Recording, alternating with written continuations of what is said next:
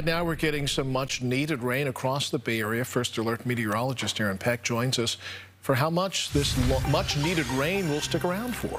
Probably till about noon, Devin, and then most of the second half of today, no rain. The best of the rain, pretty much right now. Started around midnight, so first let me show you how much we've already gotten while you were sleeping, and then we'll come back to First Alert Doppler, which is working pretty nicely this morning. It's got a lot on it. Okay, we've already picked up, just this morning, 7/10 of an inch of rain in Santa Rosa, 2/10 of an inch of rain in the city officially at downtown. Palo Alto, down in the South Bay, has already gotten 3/10 of an inch of rain. It's nice to see that the showers are getting everybody equally. We've gotten just about as much rain down in the Santa Clara Valley with this one as we have pretty much anywhere else. And if we go back to First Alert Doppler, you can see how that would play out. Widespread rain. This was like a nice direct hit right on the whole Bay Area.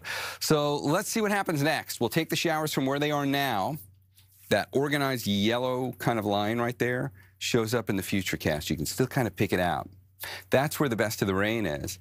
If we take it, play it forward, you really see how things quiet down over the next few hours. By the time we've gotten to 9 a.m., there are a few stragglers left over down along the peninsula and in the East Bay and in the South Bay. And then by the time we get to noon, done. And you'll even clear out and get more blue sky today than anything else. So it's really right now. Thankfully, we're not looking at like a Saturday morning commute. So just give yourself a little extra time on the road if you got to be out there this morning. The roads are going to be slick. We pick up about another 1/10 of an inch of rain on top of what we've already gotten. It is warm out there. Clouds doing us a favor. It's like that nice wet gray blanket, and we've stayed in the mid to upper 50s out there. So grab the umbrella. You may not need the heavy jacket. It's the exact opposite of yesterday. And for daytime highs today, we climb back up into the mid 60s. That's almost an exact repeat of yesterday. Today's going to look prettier than yesterday because we'll get much bluer sky, but the temperatures will feel the same. We'll be in about the mid 60s. And the snow's going to keep falling in the Sierra. We'll still get about another half a foot up there. Not an easy day to travel, but once we get past like sunset, you should be a little better. If you want to wait to get into the mountains, if you've got to travel, I'd wait till tomorrow. But if you got to go later tonight, by then Caltrans will likely have gotten the passes fairly workable, but you'll likely still need chains throughout today. Okay, here comes the next system. We get rid of today's. Watch the next one come in right there. That one gets here for rain on Tuesday. So we'll get some light showers out of that one, but it's only the first one.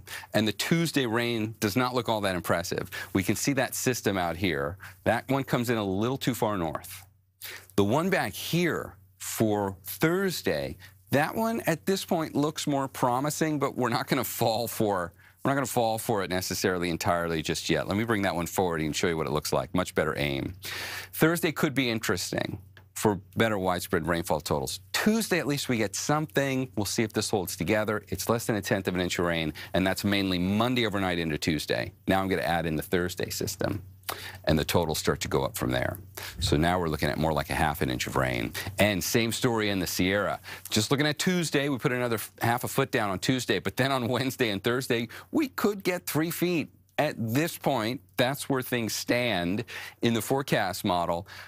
Let's give Thursday some time to play out nonetheless. I got rain on it there in the 7-day. Here's today's rain. For Sunday, perfect. We clear the system out. You get sunshine. We even warm up. Monday, the rain arrives late in the Bay Area. So I didn't put rain on Monday. It'll be Monday night rain. But it is Tuesday morning rain before we get into the Thursday showers. And you can see that same story there playing out on our microclimates. Look at tomorrow. We're back up near 70 for daytime highs by the time we get there. Devin.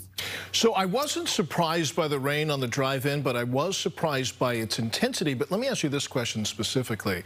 Getting all of this snow late in the season, that's got to be good news for the drought picture, right? It is. It's better than nothing, but an important thing about that is the landscape in the Sierra is so dry, we're still going to lose a portion of that runoff just because it's going to get soaked into the landscape. That's good for fire season. It is good because it pushes fire season back several weeks. But by the time we get to July, August, and more importantly, September and October, I don't think the snow we're getting right now is really going to have made any difference because it's too little too late. Okay. Unfortunately. Right. Thank you. Sure.